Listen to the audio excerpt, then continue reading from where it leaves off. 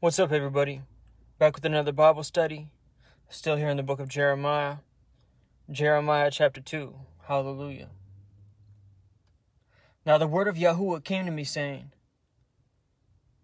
and Jeremiah chapter 1, if you saw that, or if you watched that video, is pretty much just God giving Jeremiah his commission, telling him to speak to Judah and the men of Jerusalem, and telling them that he's with him and he will protect him,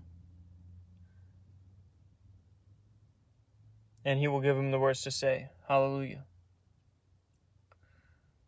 Now the word of Yahuwah came to me saying,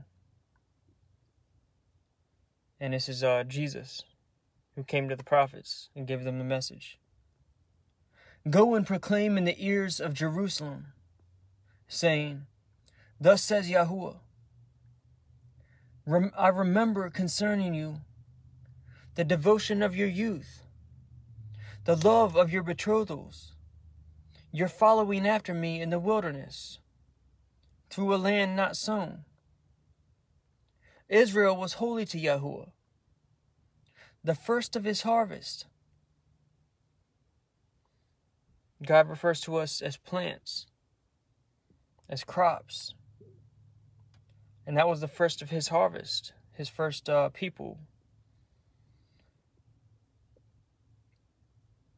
But they sinned and rebelled against him.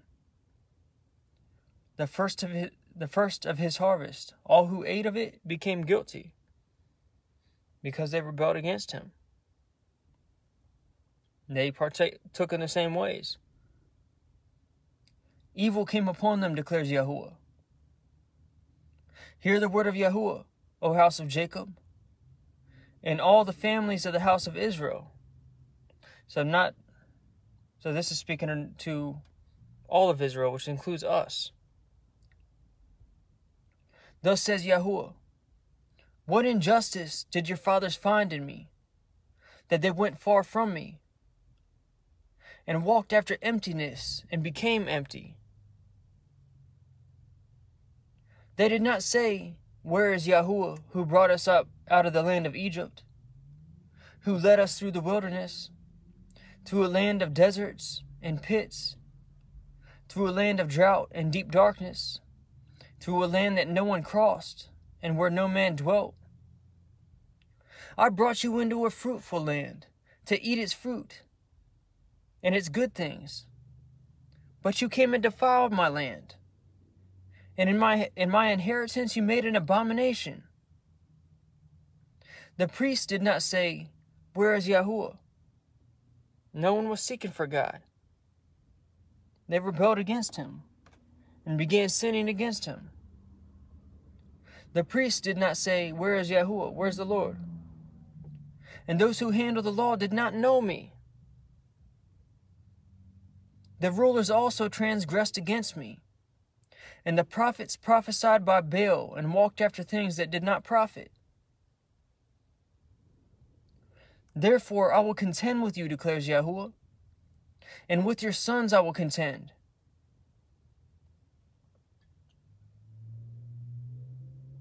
Which includes us. For cross to the coastlands of Kittim and see, and send to Kedar. So Kittim, that's I believe that was Cyprus, which is this island off Greece, and we see right here Israel is right here. That's Cyprus. That's Turkey, off Turkey actually.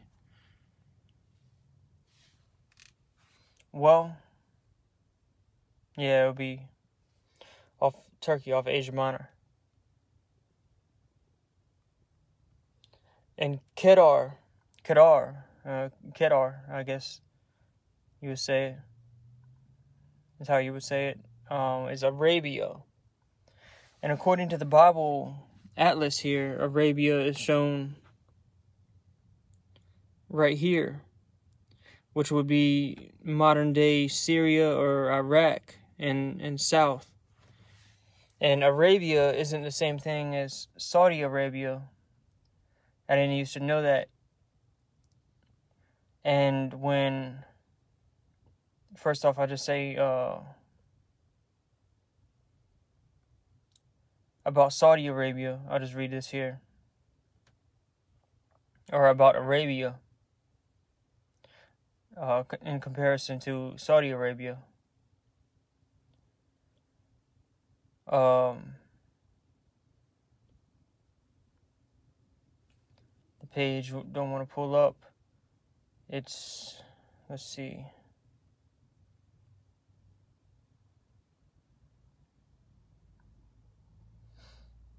So Arabia is actually referencing the Arabian Peninsula, which isn't only Saudi Arabia, but it's 7 countries: Kuwait, Qatar, the UAE, Oman, and Yemen, and also Bahrain.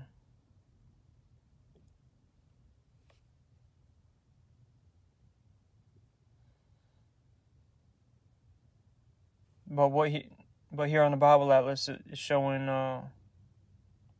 more in the area of modern-day Jordan, maybe even Syria or Iraq. But I think Arabia was kind of that whole area going down south. I'd have to look more into it, but that's Kedar. Let's see.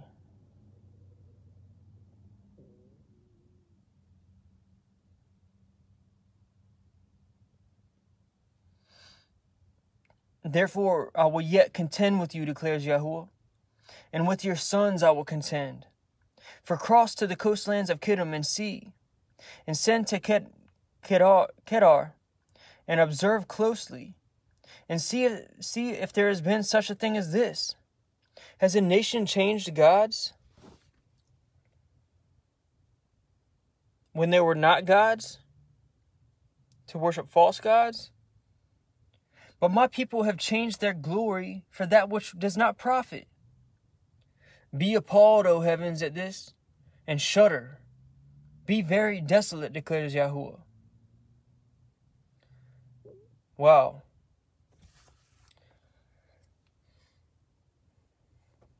So be appalled at this, O heavens, and shudder. Be very desolate because of this.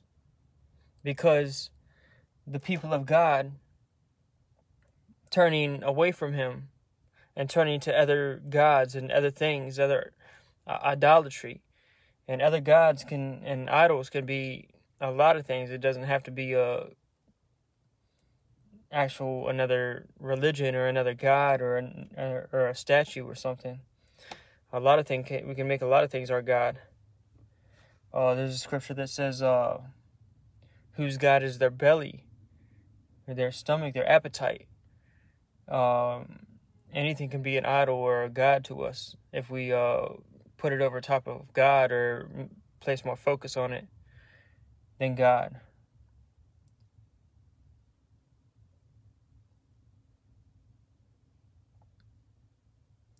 Has a nation changed gods when they were not gods? But my people have changed their glory for that which does not profit. Be appalled, O heavens, at this, and shudder. Be very desolate, declares Yahuwah. Desolate because people who aren't following him and turn away from him and follow other gods aren't going to be in heaven, aren't going to be in his kingdom. That's why he says, heavens, be desolate.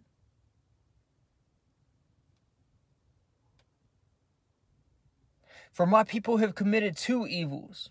They have forsaken me, the fountain of living waters, to hew for themselves cisterns, broken cisterns that hold no water.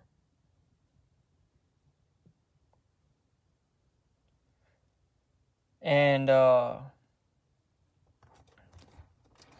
if we go to the scripture, when Jesus spoke about the living water here in John chapter 7, starting in verse 37. Now on the last day, the great day of the feast, Jesus stood up stood and cried out, saying, "If anyone is thirsty, let him come to me and drink. He who believes in me, as the scripture said, from his innermost being will flow rivers of living water." But this he spoke of the Spirit. The Spirit is the living water, whom those who believed in him were to receive, for the Spirit was not yet given, because Jesus was not yet glorified. So that's what it's saying here in Jeremiah 2. "For my people have committed two evils. They have forsaken me, the fountain of living waters." The Spirit flows from him. It's his Spirit. And that's where life comes from. The law of the Spirit of life in Christ Jesus to set us free from the law of sin and death.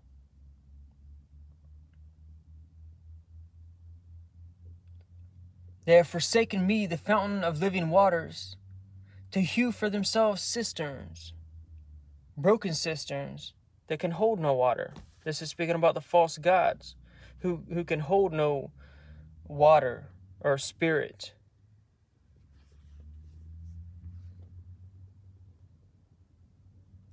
Who have no spirit, who have no life.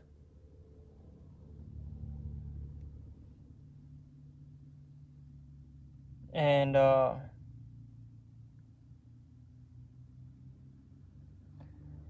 if we go over to Psalm 135, verse 17, it speaks about these false, these idols, and it says, "They have ears, but they do not hear, and there is no breath in their mouths." But the word for breath there is ruach, which is spirit. There is no spirit in them. The idols, the false gods. And that's what it's saying here in Jeremiah 2. "For my people have committed two evils. They have forsaken me, the fountain of living waters." The water is a spirit. "To hew for themselves cisterns, broken cisterns," and a cistern, just so I don't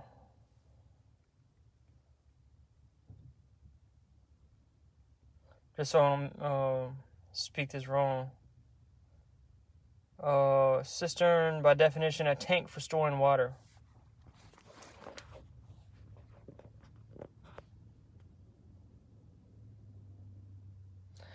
I was about to say a well, but that would have been close. "To hew for themselves cisterns, broken cisterns that can hold no water, that can hold no spirit." Speaking about the false gods.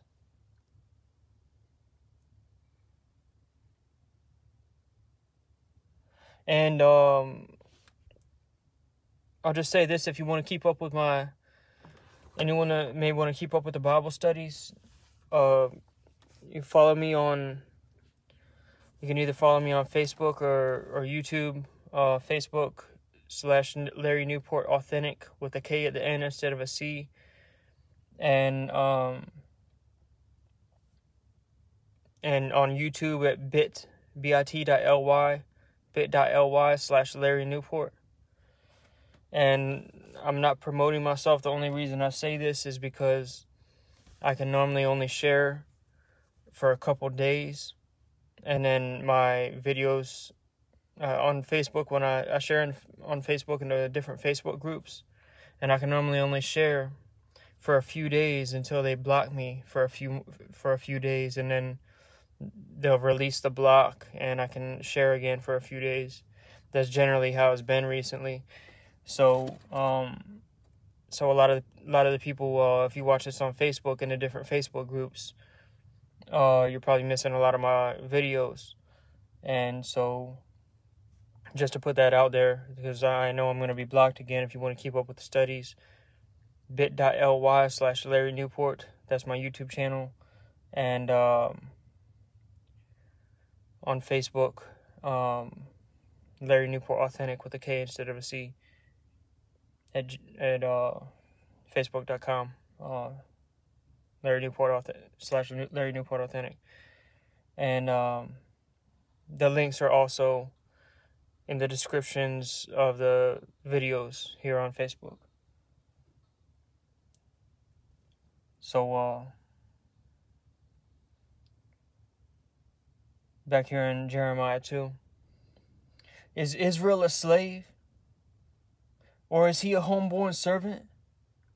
Why has he become a prey? The young lions have roared at him. Now this is speaking about the other nations. But this is actually a prophecy about our days and the young lions. I'm not going to speak too much about the young lions right now, but I believe it represents members of the beast kingdom. And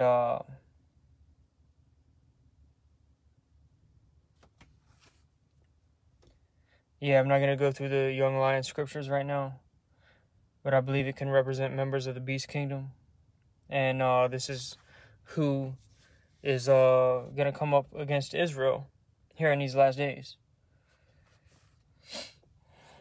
Is Israel a slave? Or is he a homeborn servant? Why has he become a prey? The young lions have roared at him. They have roared loudly, and they have made his land a waste. His cities have been destroyed without inhabitant. Also the men of Memphis and Tahaphanes have shaved the crown of your head. So Memphis and Tahaphanes, that's places in Egypt. And we know Egypt in end-time Bible prophecy is fulfilled in America, even though they're still Egypt. And so is Assyria. And Assyria is often linked in the scriptures to Egypt. When it's referencing in the end-time prophecies, when it's referencing the U.S. So, also the men of Memphis and Tahaphanes have shaved the crown of your head. And so we see this in another scripture in reference to Assyria. And what it's referencing, the shaving of the head, first baldness represents mourning. And that's what people would basically the baldness, the shaving of your head represents mourning and seeking God. And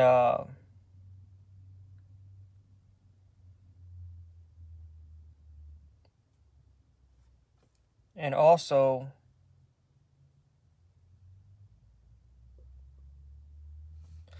let me just go over to the scripture here. I believe it's also in Isaiah. Isaiah chapter 7. I'm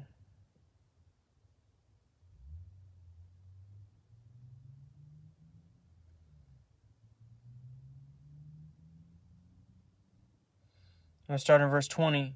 In that day, the Lord will shave with a razor, hired from regions beyond the Euphrates, that is, the king of Assyria. The head and the hair of the legs, and it will also remove the beard. And so this represents, like I said, mourning, sorrow, but also, taking away masculinity, basically. Removing the beard and the hair of the legs, and speaking about attacking them, and disgracing them. And so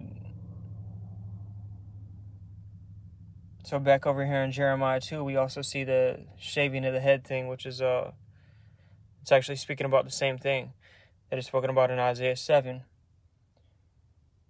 It's speaking about the same place, even though it says Memphis and Tahaphanes, that's Egypt, which is also Assyria.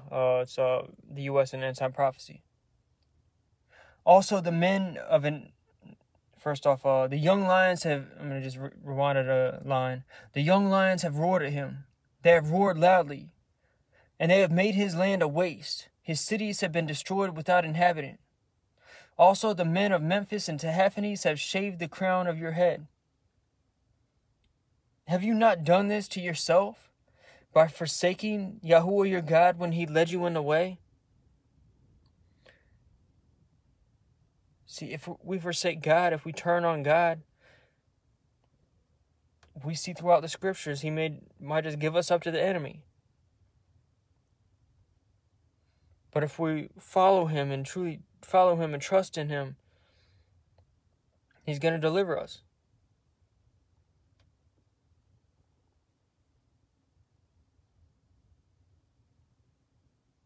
Have you not done this to yourself by forsaking Yahuwah your God when he led you in the way? But now, what are you doing on the road to Egypt? Now, we also see this in other scriptures. I don't have them pulled up, but I believe it's in Ezekiel 20, it would be 29 through 32, I believe, in reference to Egypt. And in reference to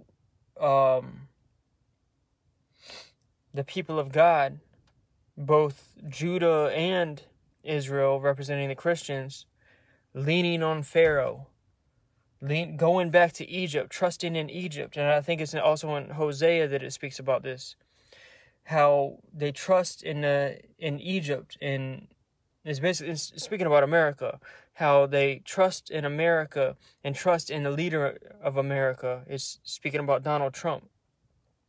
Who else? And I don't have the scriptures pulled up to reference in regards to this, but it's what it's speaking about. And it's like I said, it's mentioned in Ezekiel, I believe in Hosea as well. And you know what? Let me look up at least part of it.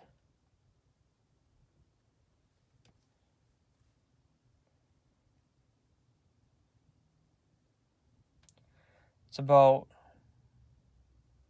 the people of God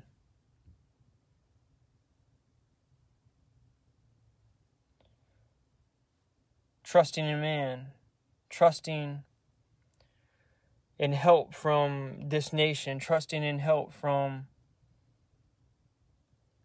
the leader of this nation. And not only the Christians, we know there's a lot of Christians crazy about Trump, but also the Jews. There's a lot of Jews crazy about Trump.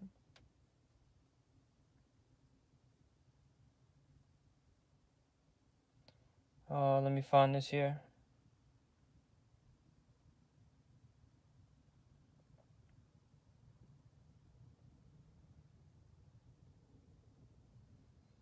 Here's one scripture. I'm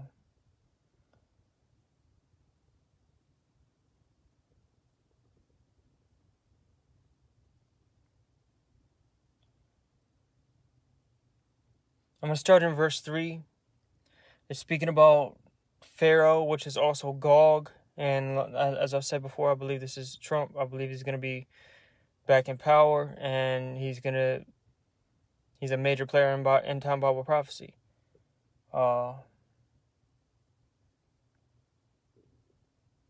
Starting in verse 3, Ezekiel 29. And there's also, so this right here is a connection to the Gog-Magog war. But there's also other scriptures that show that the people of God are leaning on this character, leaning on Egypt, going back to Egypt for help, rather than calling on God.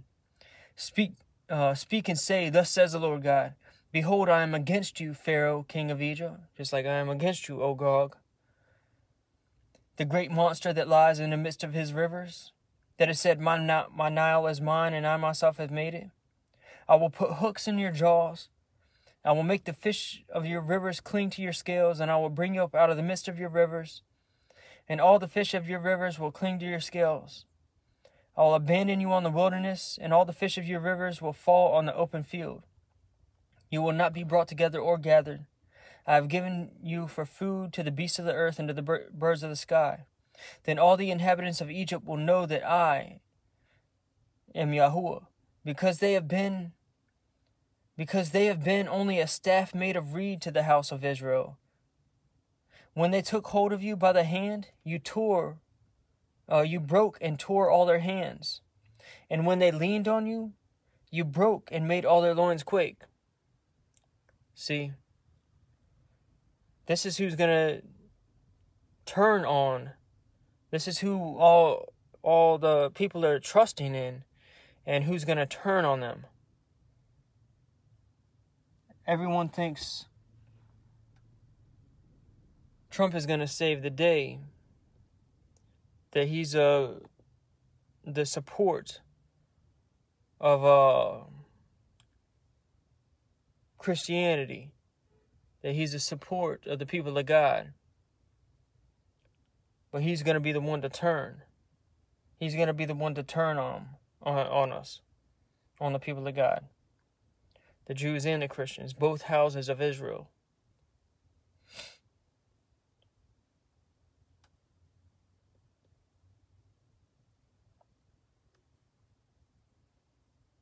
Back in Jeremiah 2.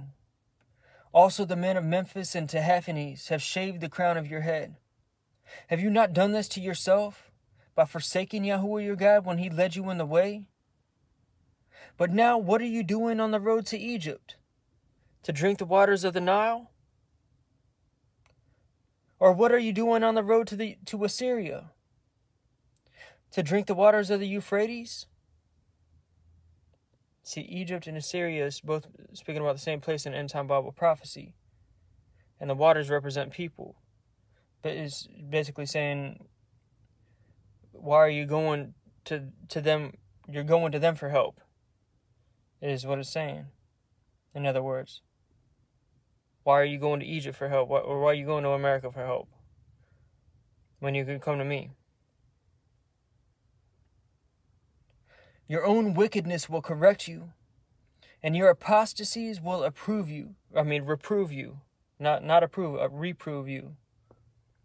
Know therefore and see that it is evil and bitter for you to forsake Yahuwah your God. And the dread of me is not in you. The fear of God is not in you, declares the Lord God of hosts. For long ago I broke your yoke and tore off your bonds, but you said, I will not serve.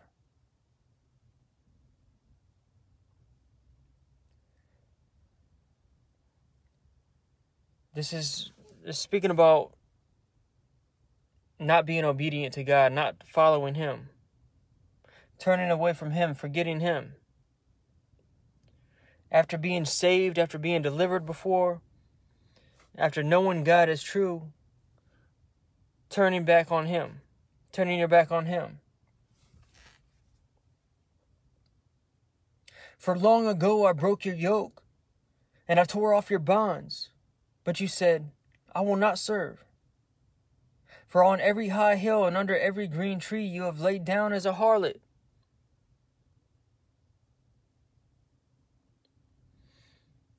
The people of God and the land of the people of God, that's the harlots. The harlot against God. Yet I planted you a choice vine, a completely faithful seed. How then have you turned yourself before me into the degenerate shoots of a foreign vine?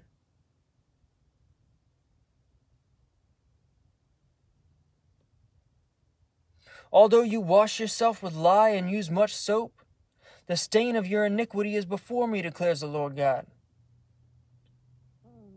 How can you say, I am not defiled? I have not gone after the Baals.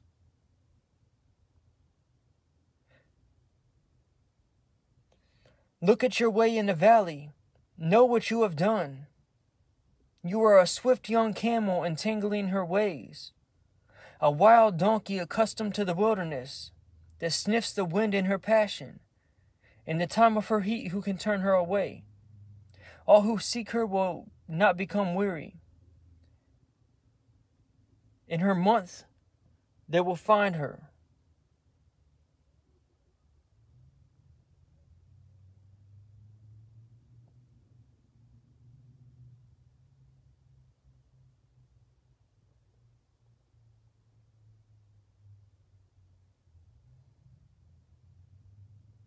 Keep your feet from being unshod. And with the gospel, that's at least in other scriptures. Feet, basically shoes of the gospel. Feet prepared with the gospel. Keep your feet from being unshod, and your throat from thirst. Living water. But you said, it is hopeless. No, for I have loved strangers, and after them I will walk. You're talking about unrepentance. We can't be in any type of unrepentance. Even if we fall in, when we fall, we get back up and we follow God. We got to do our best to not fall, to not sin at all. But if we do, we get back up and we follow God. We don't say, oh, well, and keep doing what we're doing. We don't say we're saved by grace so we can live how we want to live. It doesn't matter. Because it does matter. It matters very much how we live.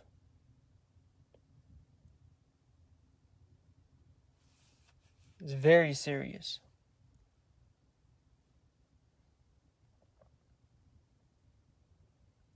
Keep your feet from being unshod and your throat from thirst. But you said, it is hopeless. No, for I have loved strangers, and after them I will walk. As the thief is shamed when he is discovered, so the house of Israel is shamed.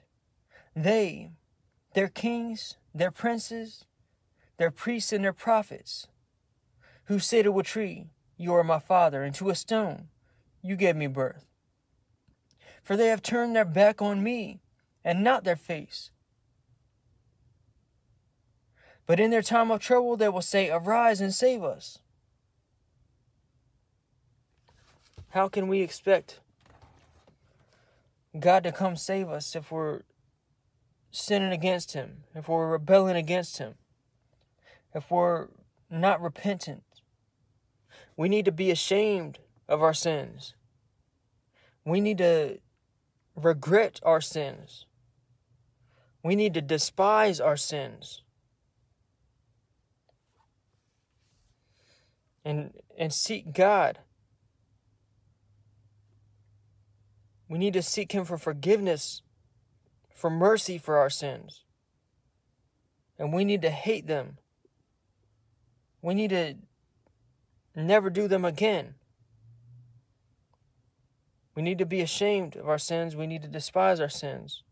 There's some teachers out here that'll say, "Oh, we're saved by grace. We're not ashamed. Even if we sin, we have nothing to be ashamed of because it doesn't matter. God doesn't see that." Are you crazy? God doesn't see that?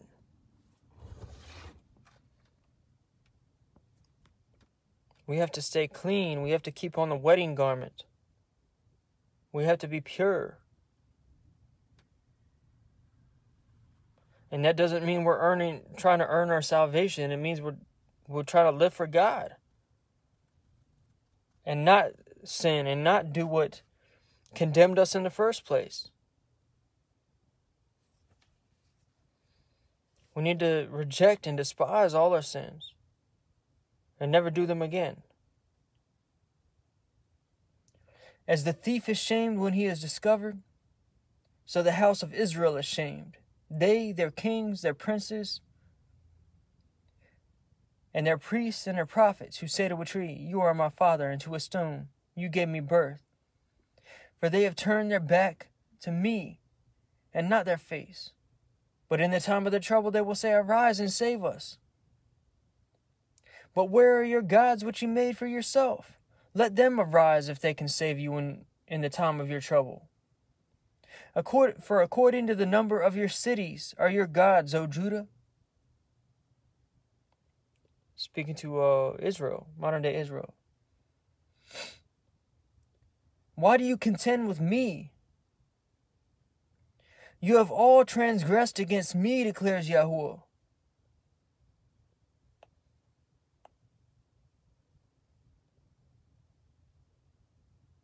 What are we doing? If we're sinning against God and rejecting His ways, rejecting correction, what are we doing? What are we doing? Why do you contend with me? You have all transgressed against me, declares Yahuwah. In vain I have struck your sons. They accepted no chastening. Your sword has devoured your prophets like a destroying lion.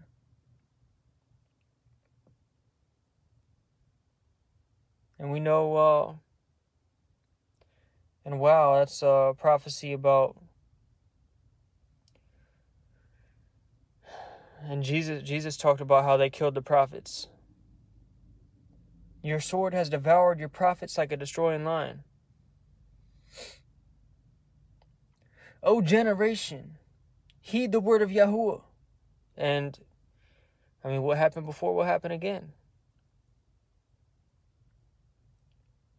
But God is going to give us eternal life. Hallelujah. O generation, heed the word of Yahuwah. Have I been a wilderness to Israel, or a land of thick darkness? Why do my people say, we are free to roam? We will no longer come to you.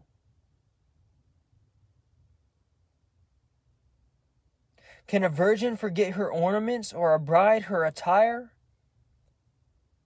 Yet my people have forgotten me days without number. And this is the same thing that I was just speaking about. Why do my people say we are free to roam? We will no longer come to you.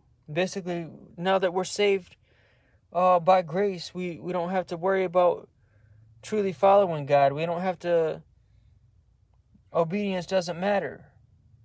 Can a virgin forget her ornaments, which is our obedience to God? Or a bride her attire, that's the wedding garment, which is our obedience, our righteousness, through our actions?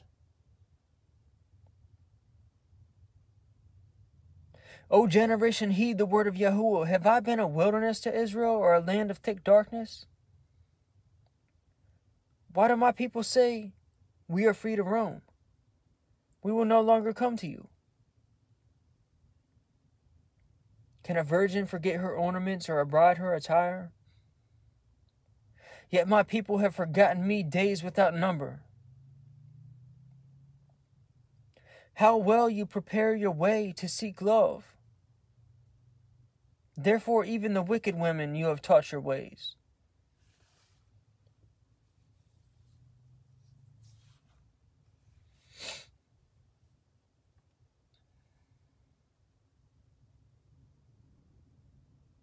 Also on your skirts is found the lifeblood of the innocent poor. You did not find them breaking in.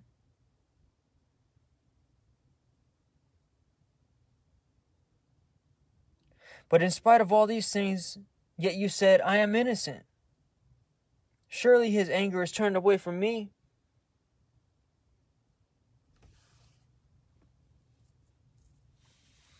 And poor can also represent poor in spirit, people who don't know the word of God very well, who are being deceived by these false doctrines.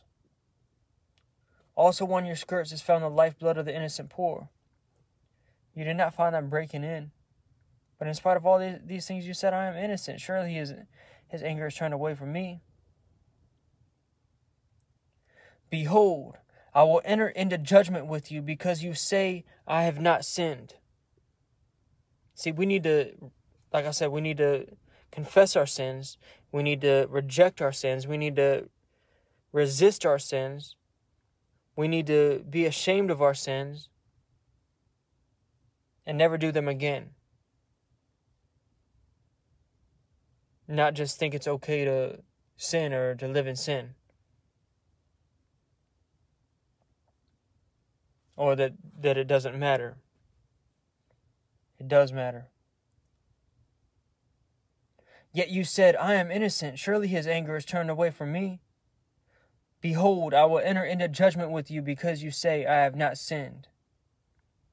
Why do you go around so much changing your way? Also, you will be put to shame by Egypt, as you were put to shame by Assyria. This is what I was talking about earlier. The tables are going to turn and persecution is coming to this nation. But it's coming right at the end. The true persecution.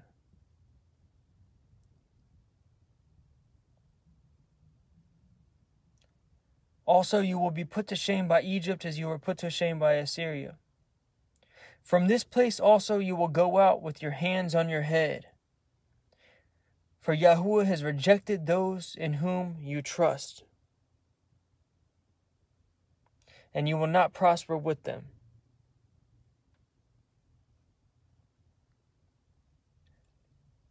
And that's the end of Jeremiah 2. Let's walk in the ways of God. Let's make sure we're fully repentant. Let's despise our sins. Let's be ashamed of our sins. Let's fully reject our sins. Let's never sin again to the best of our ability. None of us are perfect. And the devil is still going to attack us and try to get us where we're weak when we're weak. But we have to stay strong. Resist the devil and he will flee from you. Take every thought captive to the obedience of Christ. Let's walk in all his ways. Let's be pure. Let's serve him with all our heart. Sin is not okay in any way at all. Yes, we've had our sins forgiven.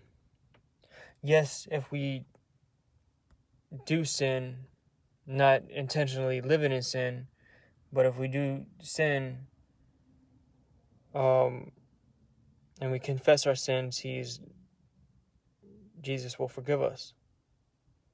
We have an advocate with the Father, Yeshua HaMashiach, Jesus Christ the righteous, who covers our sins. But that doesn't give us a license to sin. Sin is very serious, very serious. We need to resist it at all costs. Reject it at all costs. Despise it. Let's love what God loves and hate what he hates. We need to have the mind of Christ. Let's overcome. Let's walk in all his ways and serve him with all our heart. Stay in prayer. Stay in the word.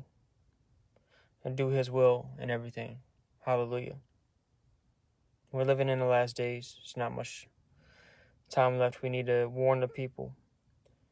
We need to do whatever God is calling us to do. We all have different positions in the body of Christ. Different things to do. We just have to be a good and faithful servant to him and do what he wants us to do. Hallelujah. And if you don't have a relationship with Jesus Christ, call out to him today. There's not much time left. The Bible tells us what's going to happen right before the day of the Lord, which is when Jesus comes to bring judgment upon this world. And when he comes to bring judgment upon this world, he's also coming to save his people. And you have an opportunity to be one of them. The wages of sin, or the punishment for sin, is death. Everyone's going to stand before God for judgment one day. And every knee will bow and every tongue will confess that Jesus Christ is Lord. Everyone's going to pay him respect and honor him. But for many, it's going to be too late. And anyone who hasn't had their sins forgiven is going to be thrown into the lake of fire for the second death, body and soul. But God offers us life. And so most people are going to die that first death, then die the second death after judgment. But God is so gracious that us living here in this final generation, we're going to be here unless we die beforehand. We're going to be here when Jesus comes on the clouds and everyone is going to see him, even though there's going to be a major deception about what's going on. But when that happens, well, first off, from my understanding in scriptures, this country is going to be destroyed. This place is going to be gone. And the only ones left, the only ones surviving that are the ones who have been bought by the blood, the ones who have given their life to Jesus for the forgiveness of their sins, turned to Him, believed in Him for salvation. God requires perfection in order to enter His kingdom, in order to live eternally, and none of us are perfect. We all sin and fall short of the glory of God. So we can't earn our way to heaven. We can't earn our way to eternal life. And that's why Jesus came 2,000 years ago, because we couldn't do it. It's not by works. We can't earn it. But Jesus lived a perfect life. He had temptations just like us, troubles just like us, but lived a perfect life. Did nothing wrong, not even in his mind, not even in his heart. And through his perfection, he earned eternal life. Through his perfection, because he never sinned.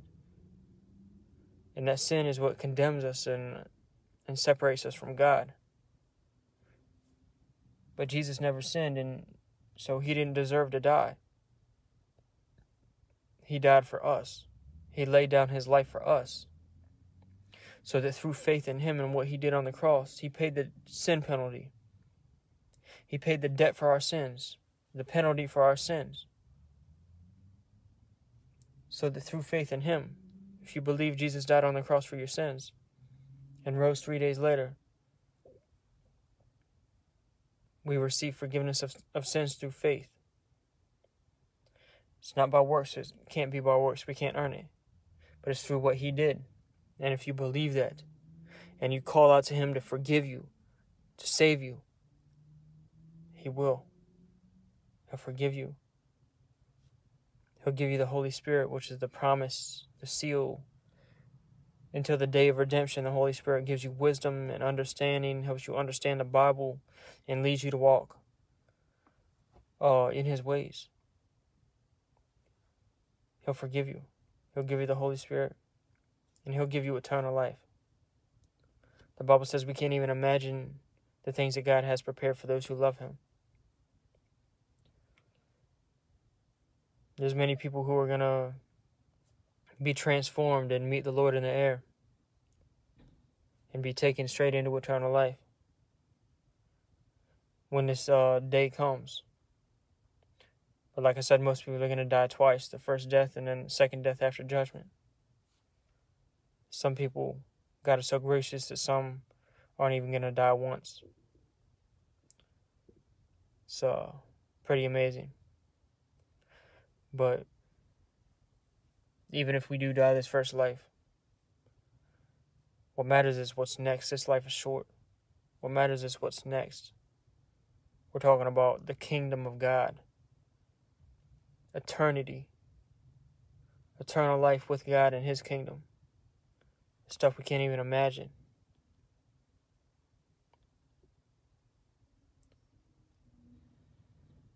It's only by the grace of God. It's only through faith in Jesus and what he did on the cross, the sacrifice that he made for us, that we can be saved, that we can receive forgiveness of sins. If you believe Jesus died on the cross for your sins, call out to him. Ask him to forgive you. Ask him to save you. And he will. Ask him to come into your life and change you. He will. It'll be the best decision you've ever made. I guarantee it. You won't want to be the same. You'll be changed. I was changed supernaturally overnight. And he'll change you through the Holy Spirit as well. If you give your life to him, just turn to him. Repent. Repent just means to have a change of mind. It means to have a change of mind about God, about your walk with God. Saying I'm done with this life. I'm done screwing around. I'm turning to God. I'm turning to him for forgiveness. I'm turning to him to change me. He'll forgive you. He'll give you the Holy Spirit, and He'll give you eternal life. That's the end of Jeremiah chapter 2. Thank you guys for tuning in. Love y'all. Shalom.